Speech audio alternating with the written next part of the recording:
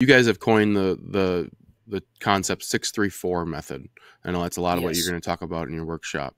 The 634 was born out of our Gabe and my 3 decades plus very practical experience. The 6 principles of soil health, which is the first, is context.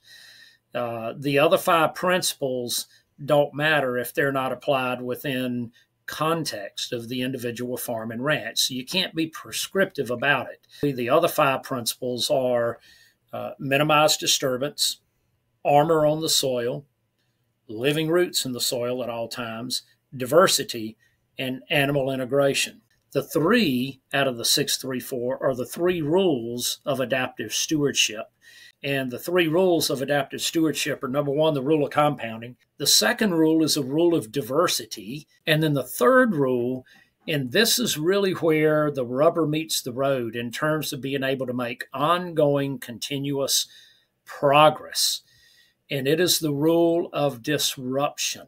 And then the 4 out of the 634 are the 4 ecosystem processes: energy flow, photosynthesis, and being able to capture photosynthesis to create energy.